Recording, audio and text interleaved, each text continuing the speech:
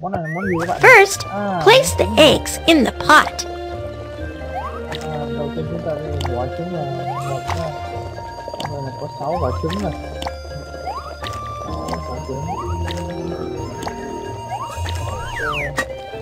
Đậy gôm và đợi một lúc.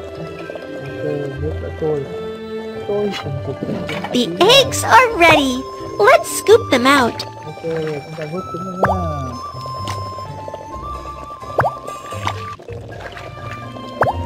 Hai quả.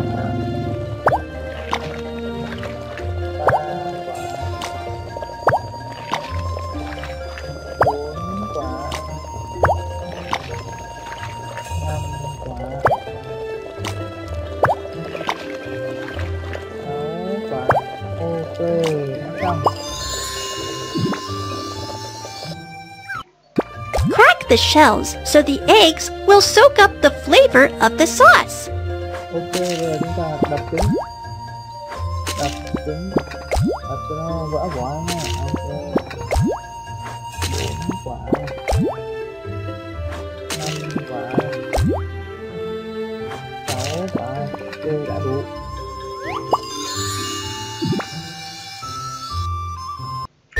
Next, let's make the braising sauce.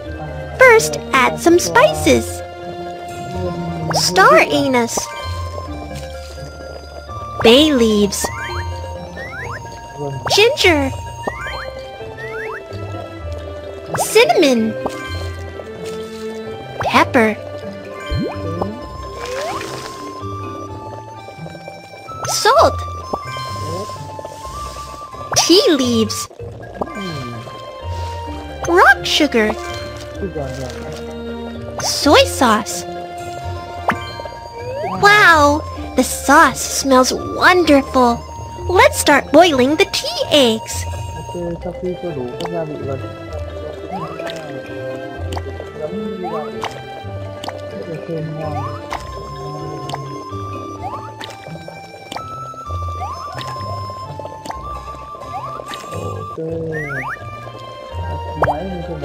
Stir the eggs around so they soak up all the flavor.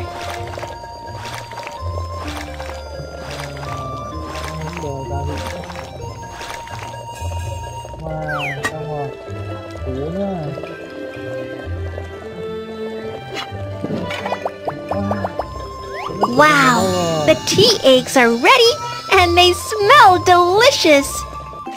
Ok, trứng đã được bóc ra và bên trong trứng nó còn nâu chứ còn màu trắng bình thường. Bạn có sẽ được 2 quả trứng được cắt làm đôi thành 4 miếng. Ok, khá là ngon luôn.